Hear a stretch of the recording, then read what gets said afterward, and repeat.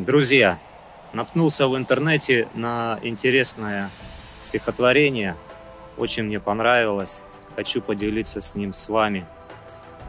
Меня зовут Николай, рядом со мной сидит мой сын Владимир. Сейчас мы для вас прочитаем это стихотворение. Я бы хотел, чтобы люди задумались над словами в этом стихотворении и начали активно вступать в ряды нашей Кассы Взаимопомощи имени Сергея Мавроди.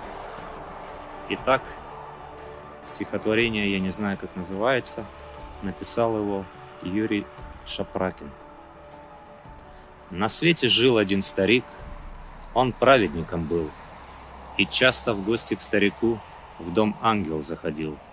Всегда встречал его святой с улыбкой и добром, и ангел очень полюбил и старика, и дом.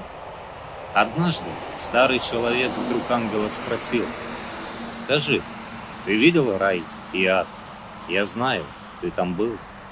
Я правду очень знать хочу, как души там живут. Ведь там я вскоре обрету последний свой приют».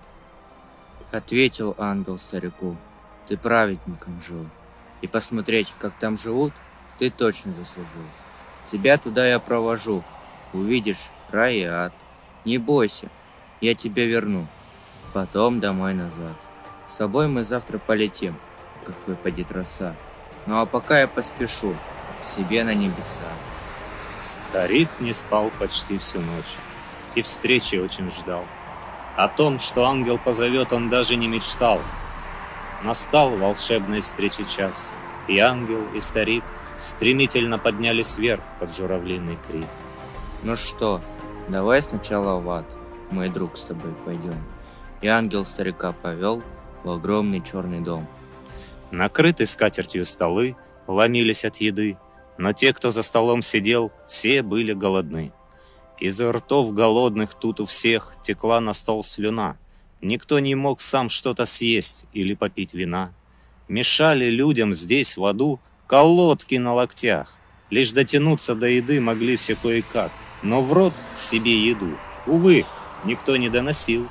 Не гнулись руки, и рыча все падали без сил. Спросил тут ангел старика: «Ну как тебе в аду?» «Теперь пойдем, посмотрим рай, тебя я провожу. Не удивляйся, старый друг, там тоже ничему. Спокойно все ты принимай, и к сердцу, и к уму». И вот опять огромный дом, накрыты для людей столы, и тут колодки на локтях у всех, кто за столом. Но только радостные все, веселья полон дом. Внимательно смотрел старик, и вот что увидал: друг друга каждый здесь кормил, из рук еду давал. Тянулись руки через стол соседа накормить, и не стеснялся здесь никто, если хотел попить. Сосед напротив наливал вино в большой бокал и другу на прямых руках легко передавал. Старик был очень изумлен и ангела спросил: «Зачем те люди, что в аду, себя лишают сил? Они ведь могут, как в раю, друг друга накормить. И кто мешает им, как здесь, всем так же дружно жить?» На это ангел старику ни слова не сказал, а только лишь шепнул: «Пойдем», и рядом зашагал.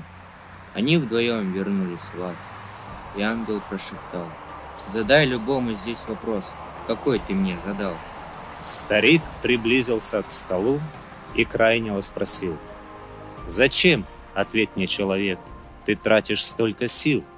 Ты можешь руки протянуть, любое блюдо взять, но не ко рту его нести, а ближнему отдать. Его покормишь через стол, а он потом тебя. Вы будете прекрасно жить, послушайся меня». В ответ сверкнул из-под бровей безумный дикий взгляд, и зашипел один из тех, кого послали в ад: «Ты что, старик, с ума сошел? Ты хочешь, чтобы я кормил едой из рук своих соседа-бугая? Пускай я буду голодать и буду без вина, но не получит здесь никто ни крошки от меня. Пойди же прочь, мне не мешай, и рядом здесь не стой, ведь я уже почти достал большой поднос с икрой». Отпрянул в ужасе старик и ангела позвал. Спасибо, мой крылатый друг, я все здесь повидал. Теперь я понял, что в душе у всех свой рай и ад. Прошу тебя, верни скорее меня домой назад. Вот так и в жизни на земле.